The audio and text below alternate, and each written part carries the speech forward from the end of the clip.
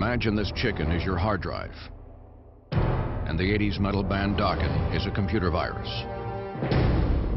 Protect your chicken from Dokken with Norton Internet Security 2010.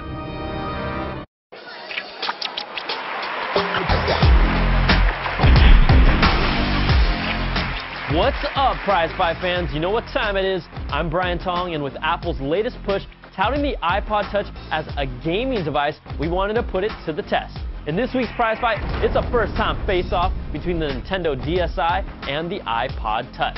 Our judges for this fight are CNET Review Senior Editor John Falcone, Assistant Editor Jeff Bakalar, and you know who.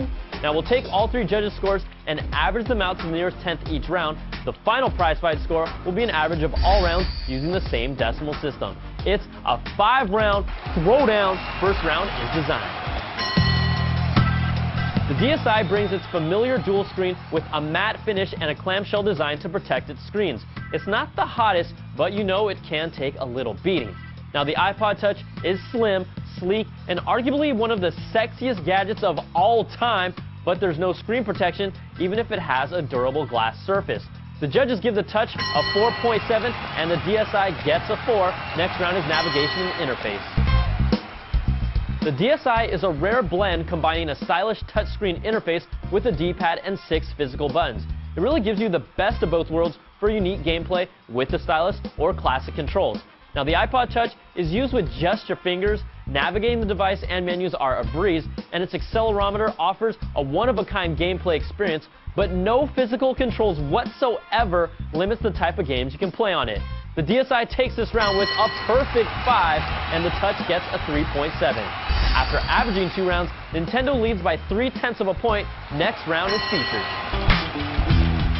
The DSi is loaded with Wi-Fi for multiplayer gaming, and you'll have access to the DSi shop to download a few titles. Its web browser is very limited. There's a slot to add more memory, and 2 cameras are nice, but at 0.3 megapixels, you won't be using them too much. And yes, the iPod Touch. What doesn't this thing have? It has Wi-Fi and Bluetooth, but this is really a pocket computer with the best mobile web browser, email, a stellar music and video player, plus access to the App Store, which opens up the floodgates to more functionality. Apple fires back with a perfect 5 of its own, and the DSi gets a 3.3. Next round is game library and performance. The DSi won't win the graphics battle. Games still look good, and even with a smaller library, the overall production quality is higher with flagship titles that are must-buys. Battery performance on the device is also so good, it's ridiculous. The Touch has the edge in graphics, and the game and entertainment library is over 20,000 deep, even if you include the 10 fart apps, but many of them you'll goof around with for just 10 minutes, and extensive gaming kills your battery. The DSi takes this round with a 4.7, and the Touch gets a 3.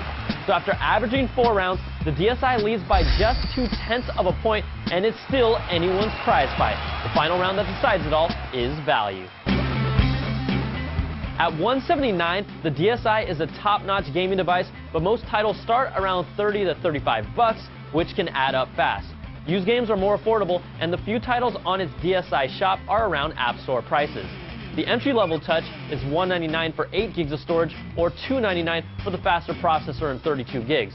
Many games are $1 or $2, and the highest priced ones come in at $10, but this is more like a pocket computer that just happens to play games. The iPod Touch just gets the edge with a 4.3, and the DSi gets a 4. So let's average out all 5 rounds, and in a battle where both sides scored perfect rounds, the iPod Touch took the final round, but it just wasn't enough, and the DSi squeezes out the win, 4.2 to 4.1, and the NintendoDSi is your prize fight winner. This was a great first-time showing for the iPod Touch, and both devices clearly showcase where their strengths lie. Until next time, I'm Brian Tong. Thanks for watching, and we'll catch you guys next time on another prize fight.